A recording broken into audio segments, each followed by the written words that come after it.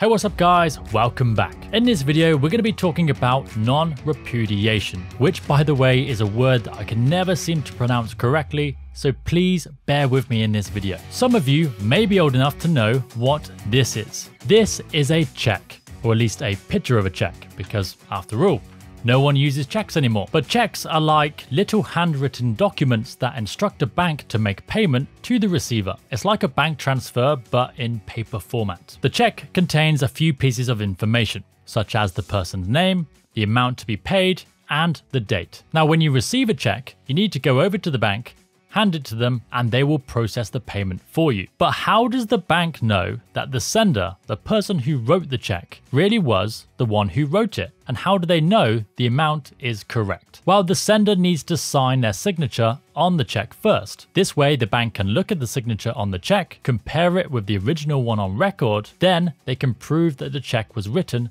by the sender. The sender will also write out the amount in words, making it impossible for anyone to say, just add another zero. This is a form of non-repudiation, proving that this check is from the sender and it hasn't been changed. When it comes to computing, non-repudiation is very similar. It's all about providing undeniable proof that something is from who they claim and that it hasn't been changed. This isn't just payments though. In the world of the internet, we can't trust anyone to be who they say they are. If you think about it, can you really be sure that that email is from the person it says? And how do you know a website you're visiting really belongs to the right company? Or that a document from your employer hasn't been modified in some way? Whatever it is, non-repudiation is critical to how we communicate in the world of cyber. So now we know a bit about what non-repudiation is and why we need it, let's see how it works. To achieve non-repudiation, we need two main things.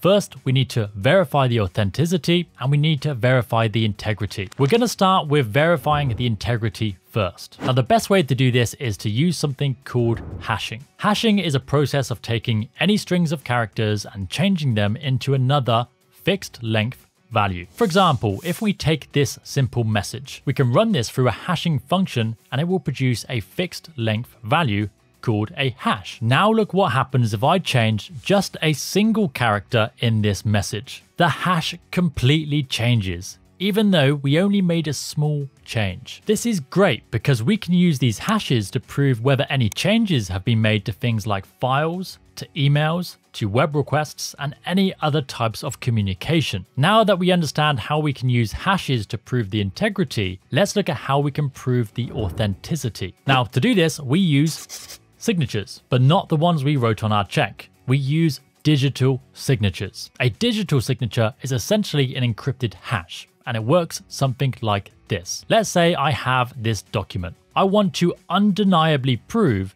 that this document was sent by me and it hasn't been changed. So I sign it with a digital signature. A couple of things happen when I do this. First, a hash is made of the document. Remember, if any changes are made to this document, no matter how small, the hash will no longer match. The next step is where the magic happens. The hash is then encrypted. We're going to talk more about encryption later in this course, but for now, all you need to know is there are two keys involved. One key is for encrypting the data, and this is called the private key. And the second key is for decrypting the data, and this is called the public key. So the hash of the document is encrypted using the private key that only I have. This creates the digital signature. Then I can send this file to, say, Bob. When Bob receives this document, he also receives the digital signature. Remember, the digital signature contains the encrypted hash of the document. The only way to decrypt the hash is to use my public encryption key, which, as the name suggests, is available to anyone. It's public. If Bob is able to decrypt the hash with my public key successfully,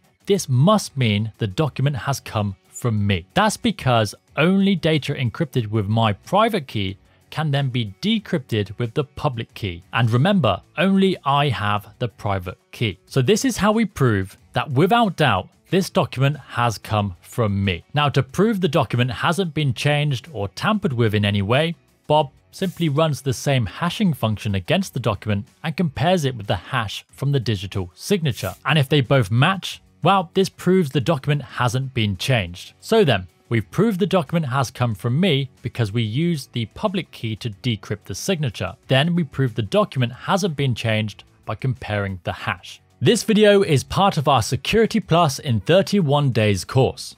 If you like this video, you are gonna love the full course. Not only does it cover each exam topic in simple and easy to understand videos, but it also provides hands-on labs.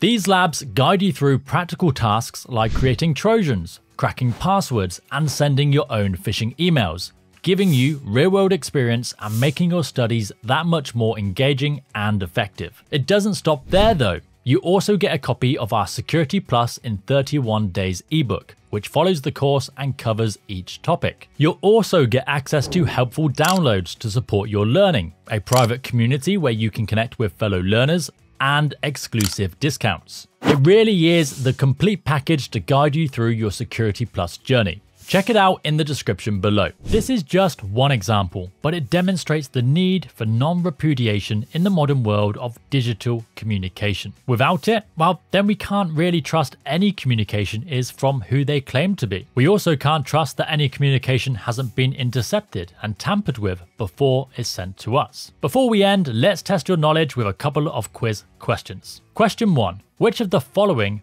best explains how a digital signature provides non-repudiation in digital communications? A. It encodes the entire message to prevent unauthorized access. B. It uses the sender's private key to confirm the sender's identity and authenticity.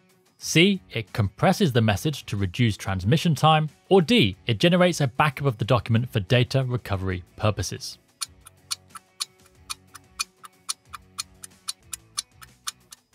The answer is B. It uses the sender's private key to confirm the sender's identity and authenticity. This is because the digital signature is created using the sender's private key, resulting in a unique signature. By decrypting it with the sender's public key, the sender's identity can be confirmed as only the corresponding private key could have possibly had generated the signature. Now let's look at one from our friends over at BOSON using their XSIM Max practice exams. Which of the following functions can you use a hash to perform? Is it A, verifying the integrity of a file? Is it B, authenticating a session? Is it C, creating a public key? Or is it D, encrypting a private key? And of course, the answer is A, verifying the integrity of a file. Now, if I scroll down, you'll see the explanation, and feel free to pause and take a read. Again, that question was from BOSON XSIM Max, which I highly recommend. You can find the link below in the description. If you like this video, don't forget to give it a thumbs up, leave a comment, and subscribe. The support from you guys really does help this channel grow. Other than that, thank you for watching.